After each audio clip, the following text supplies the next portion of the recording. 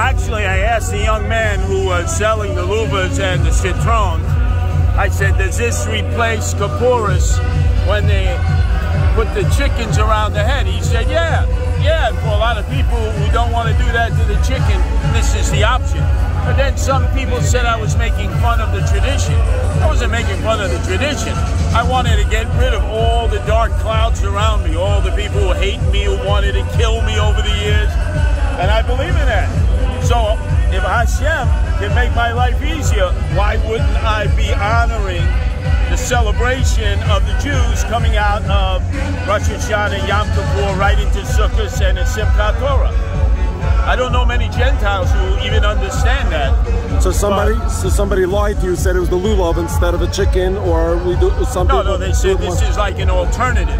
Instead of having the Kippurs with the chicken, you have the Luva.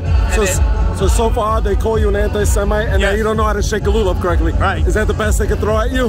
Right. Meantime, I'm in the community. Then where are they? So I've been in Crown Heights the last few nights. I've been in Borough Park. I've been dancing. Last night for Simchat Torah, I was at the Chabad on 95th Street, and they kept giving me whiskey. Oh boy. Oh. I said, I got to go out and patrol a project. But it was great celebration. And tonight, I'm reconnecting with Williamsburg because I haven't seen this in Williamsburg since the lockdown and the pandemic. And that's why I campaign in the streets.